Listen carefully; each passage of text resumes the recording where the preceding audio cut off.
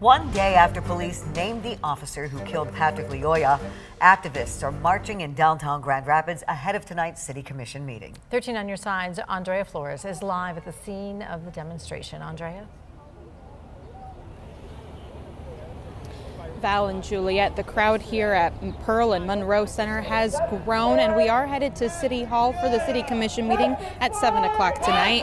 Now, community members are expected to speak during public comment directly to city leaders for the first time since Officer Christopher Schurr's name was released in the shooting death of Patrick Lyoya.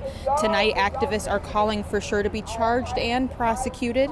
Chief Eric Winstrom sat down with us earlier this afternoon, and he said he doesn't know if Schurr has been interviewed yet by Michigan State Police or the timeline of their investigation. He shared that releasing Schurr's name early wouldn't interfere with the investigation, and he wanted to put down rumors floating around on social media about the officer's identity.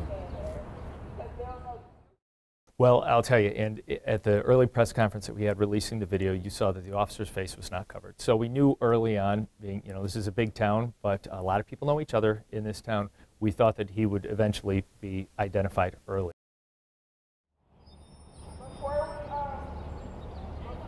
Again, we are headed to City Hall for that City Commission meeting, and that starts at 7 o'clock. We will be streaming that live on our website, 13onyourside.com. Reporting live in Grand Rapids, Andrea Flores, 13 on Your Side.